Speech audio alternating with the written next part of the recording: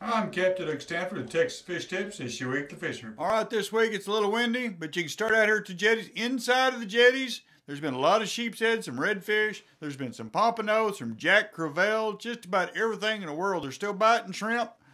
You can also catch the bull reds on live finger mullet out here. Okay, out here behind Hog Island, there's a little island we call Grassy. There's been some nice black drums, some redfish out here on shrimp.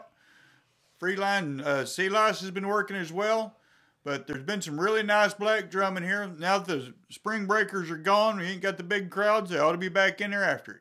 Okay, out here on Big Bayou, these edges down through here, we've been catching some nice drum. There's been some redfish and trout on popping cork and shrimp, or you can throw a shrimp on lightweight down on the bottom on the channel edges, all the way down through here. Also, if you drift through California, this whole area right in here, there's been some nice trout and reds on popping cork and shrimp.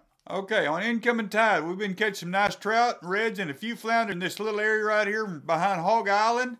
Popping cork and shrimp has been working the best, but you can also drift through here with your gold spoons or your artificials. There's been some nice trout picked up all the way down in through here. I'm Capt at Stanford. Thanks for watching.